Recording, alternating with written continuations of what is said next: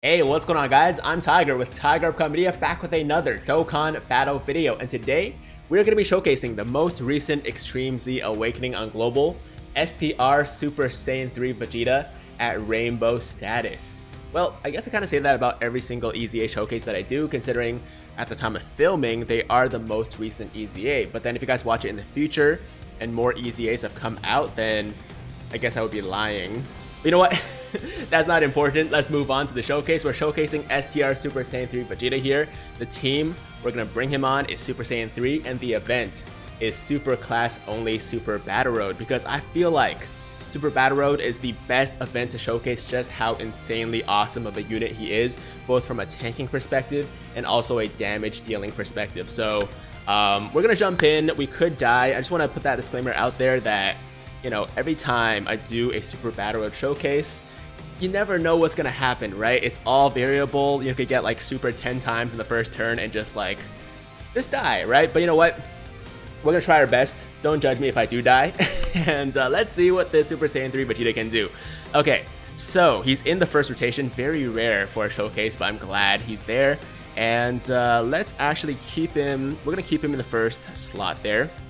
And item-wise, I feel like we're okay, but maybe I should pop an Icarus just to be safe, because I don't trust the Super Saiyan 3 Go tanks, and Bardock isn't the best tank either, so we're gonna pop the Icarus. Okay, let's be safe. Better safe than sorry, right? Better safe than sorry. All right, and let's go for I guess it doesn't really matter as long as we can try to stun Frieza. Actually, let's try to stun Frieza, because he is the most dangerous out of all of these guys. So we're gonna try to stun Frieza, and we can go for Tagoma here with the Bardock. And we'll go for Sorbet with the Super Saiyan 3 Go tanks. There we go. Okay, so solid first rotation. Let's see what we can tank this for. Type disadvantage, by the way, from Frieza. 57 damage. This man just tanked for 57 damage. Okay, we got up to a 1 million attack stat. We didn't get the stun off though, but that's okay. That's okay. It's a 50% chance to stun on his super. So you can get it off, you know, half the time, and the other half the time you don't get it off. But either way, no matter what happens, he is an incredible tank, guys. I'm actually going to tell you guys exactly what he does for anybody that's not aware. So his new leader skill after the Extreme Z Awakening is STR types Ki +3, HP, attack, and defense plus 90%. So fairly solid STR type leader skill. His super attack is immense damage with a high chance of stunning the enemy. So 50%, like I said. I'll get to the other stuff in a second. Let me actually focus on this rotation here. We still have the Icarus active, right? So we don't have to worry too much about the damage we're gonna take. But just to be safe, I'm gonna put the Tech Goku at the end. And let's go for Sashimi. I don't know exactly how to say his name still, but you guys get the point. And I'm gonna kill Tagoma here, hopefully. And then let's go for Frieza. Oh damn, no rainbow orbs though. All right, what can you do? Okay. Moving on to his passive, he reduces damage dealt by 80% for 10 turns. 80%, which is why he took a type disadvantage super on Super Battle Road for what, 57 damage was it? I think it was 57 damage, right? And he also now gains an additional attack plus 120% when the targeted enemy is stunned. So essentially, you know, he's never been known as like a damage dealer. His role always has been defense, right? And he has always been one of the best like tanks in the game. But now, with the Extreme Z Awakening, he can also become a very, very serviceable damage dealer. And I'm actually going to show you guys right now exactly what I mean. So we do have the stun on the Frieza thanks to the Super Saiyan 3 Goku. And we're going to attack him again because I want to show you guys what his damage numbers can be. So pay attention to his attack stat. Pay attention to the attack stat. The end number might not be great because, you know, if we don't get a crit off, we have type disadvantage. But he should be getting a pretty impressive attack stat right here. And we should finish off Tagoma here as well with the Bardock, and at least put a dent in Sashimi or whatever right here with the Goku. All right. We're not using an item. I don't think we have to. Fingers crossed though. Okay. Here we go. His links. Golden Warrior. Okay, 2.9 million, guys. 2.9 million. Almost 3 million. And he got the stun off again. Doesn't really... I mean, I guess next turn Frieza will be stunned still, which is great. So, yeah. Okay, almost 3 million there. He can get even higher if you guys have the Bardock passive active, if you're below 50% HP, but we didn't have it there. So yeah, almost 3 million, could have been maybe 3.5, maybe even a little bit higher with the Bardock passive active. What am I even saying? And his links are Golden Warrior, Super Saiyan Warrior Race, Super Saiyan, Over in a Flash, Limit Breaking Form, and Fierce Battle. So pretty solid, pretty decent link set right there. And he actually links very well with pretty much everybody on the Super Saiyan 3 team. So I believe his best category overall is going to be Super Saiyan 3, mainly because of the links, right? So with pretty much any unit on this team, any partner on this team, he'll link extremely well. You know, Super Saiyan 3 Goku, Super Saiyan 3 Gotenks, they all have Over in a Flash. A lot of them all have Golden Warrior, Super Saiyan, Fierce Battle, obviously. So yeah, he links extremely well in this team, and this pretty much is the best team you can run him on. Of course, there's Vegeta's family, but I don't even think Vegeta's family is as good of a category for him as Super Saiyan 3. You guys can correct me if I'm wrong, but of course I play global mainly, so I don't know too much about Vegeta's family as far as team composition goes.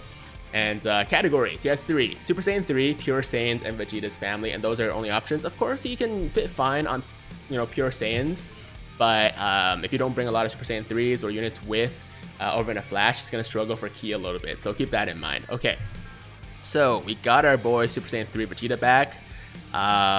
Should we pop an item? Maybe, yeah, if we get super twice at the end, we're pretty much dead. So we're gonna pop, I guess another Icarus could, yeah, let's do another Icarus, why not? I always say, man, better safe than sorry. I've like been too cautious, or like been too chill in the past, like too many times just like straight up died to super, so I don't want to go through that mistake, especially for the showcase. Let's go for our boy Winnie the Pooh here. There we go, and we can attack Kaba here, and Frost lastly. Can we get some rainbow? We got 1 rainbow. All right. So, I mean, there's not much else for me to say about this guy. He is insanely tanky.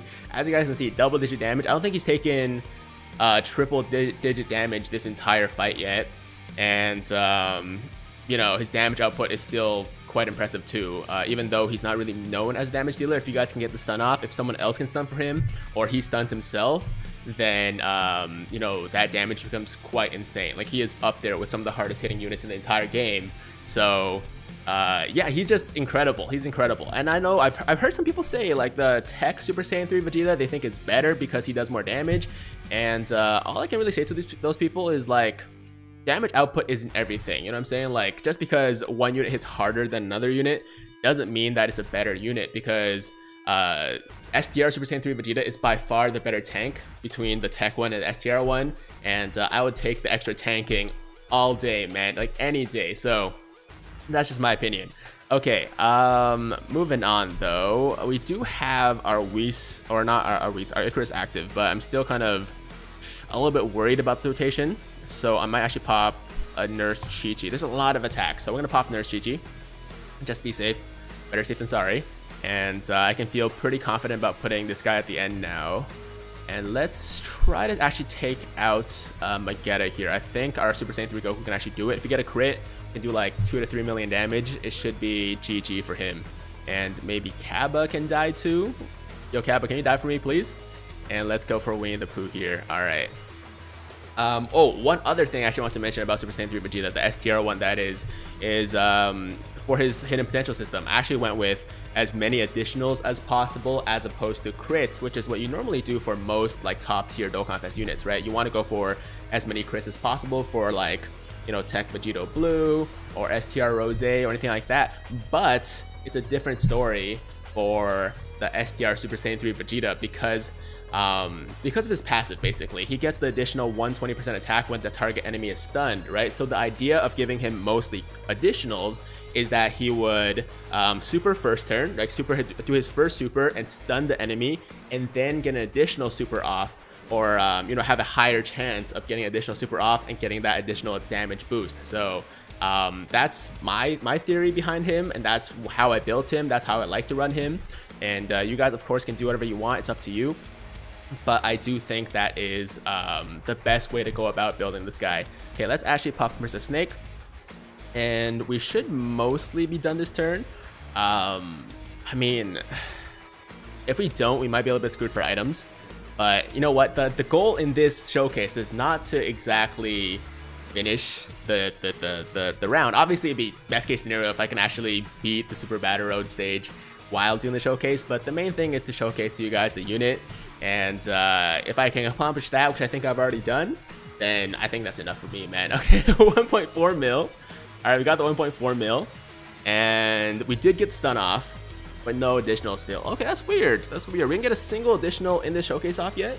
And this guy has 15 crit, which is a 30%, no, 15 additional, which is a 30% chance to additional. So hopefully next round maybe we can see an additional, but it's a little bit frustrating. I'm not gonna lie. Oh my god. Wow, I did not expect that damage, dude. 135k still. Damn. Okay. Okay. What can you do? What can you do? Okay, decisions have to be made now because I mean, okay, Super Saiyan 3, the AGL Super Saiyan 3 has a lot of defense, so I'm not too worried about him for tanking purposes. It's just a question of whether or not we can finish off hit. Yeah, can we finish off hit? I don't know. If I use an Android 8, can we still survive round 3? That's the question. You know what? We do have a Dokkan attack off, probably. Like that's coming off. Probably in the 3rd round. So we still have a heal there. So I'm gonna use Android 8 just to be safe, and hopefully not regret my decision. Okay, here we go. Oh, fingers crossed, guys. But I mean, as far as Super Saiyan 3 Vegeta goes, I think you guys have seen a good amount. Of course, if I was not doing like Super Battle Road, if I was doing, you know, some other random stage or like boss rush or something like that, I could have brought some more supports, I could have brought more items, but we're trying to get through Super Battle Road. I think most people will want to use this guy for Super Battle Road, so to me it makes sense to do the showcase for SBR. He is, in my opinion, like pretty much one of the most perfect SBR units in the game. Like he was perfectly built for this mode. So yeah, I think, you know, this is really the only way to showcase him, and hopefully you guys are seeing the value of this guy and that I see, man. He's just incredibly good. All right, we made it through. We still have 3 items. We have the last round with I believe it's Rose and, is it Rose and Zamasu? Yeah, Rose and Zamasu. There we go. So okay, let's just try to get through this. Let's actually try to stun the Rose here, and I think he does do more damage. So we're gonna try to stun him. Should we use an item? I'm kind of scared about all those Rose attacks at the end. If I don't get the stun off, yeah, if I don't get the stun off, then Bardock could just die. But if I use an item here, I might not survive. You know what? Okay, we're gonna be safe. We're gonna play it safe. All right, let's go. Oh man, okay. Can we stun Vegeta? Please stun for us. Yo, we're doing a showcase, man, dude. You gotta show out. You gotta show out. And I guess we'll go for Zamasu with our GT Goku, and let's keep going for Zamasu because we're praying that Rose is gonna be stunned. Come on. All right, we're gonna take this double Vegeta again. 20 damage. Okay. All right, and 1.3 million attack stat. Can we get the stun? Yes, addition. Oh my god, no additional though. But you know what? We got the stun though. We got the stun. That's very important right now. A lot more important than the actual damage he's outputting. His tanking and his stunning are definitely key for Super Battle Road. And when some people talk about him, they're like, you know what, he doesn't do that much damage. And I'm like, you know, first of all, his damage really isn't that bad for someone that tanks, or for a unit that tanks as well as he does. But in addition to that, he I think, like, to me, his value is more in the defensive side, and I do like find him to be a lot more important as a tank. So I don't mind the lack of damage as much, basically. And of course, once he gets a stun off, I mean, he is right up there with the harder hitting units in the game, man. So I got no complaints. I really got no complaints. Okay, here we go. Of course, Rose is stunned, so we don't have to worry about him. The only thing is Zamasu, but I'm hoping that maybe Super Saiyan 3 Gotenks can actually finish him off. Not quite, not quite. Okay, I might have made a mistake here. I should have itemed. Am I gonna die? No, I realized my mistake a little bit too late. Oh, crap.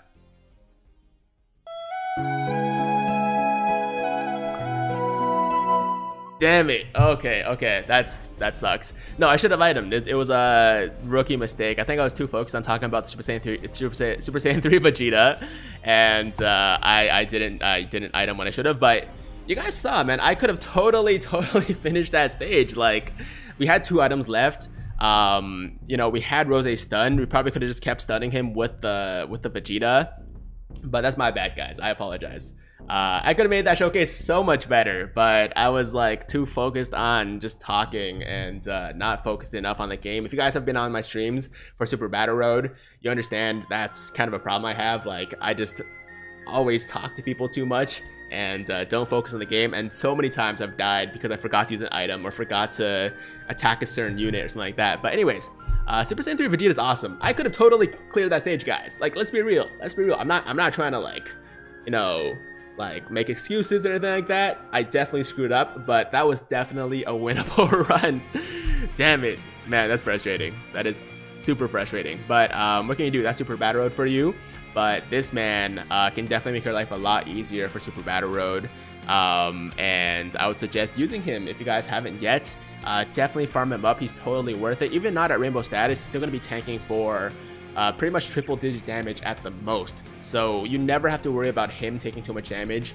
And he's just an awesome unit, man. I mean, obviously we didn't get him up to like a super high attack stat because we are on Super Battle Road. We can't bring too many supports. We can't bring damage like enhancing items or anything like that. But I was still impressed by what we saw, man. 3 million attack stat, not bad at all. And of course, defensively, he's really second to none. So awesome overall well-rounded unit. Hope you guys enjoyed the showcase. Let me know in the comments down below what exactly you think about the Super Saiyan 3 Vegeta. But that's all I gotta say. As always, if you guys liked the video, then make sure to like the damn video. And if it's your first time watching me, first time to the channel, you'll like what you see, then make sure to hit that big red subscribe button. Join the Tiger Squad now. And while you're at it, hit that notification bell too so that YouTube knows you want to stay up to date with all my latest content. And that's pretty much it. Hope you guys have a fantastic day. I'm Tiger with Tiger Uppercut Media, signing out.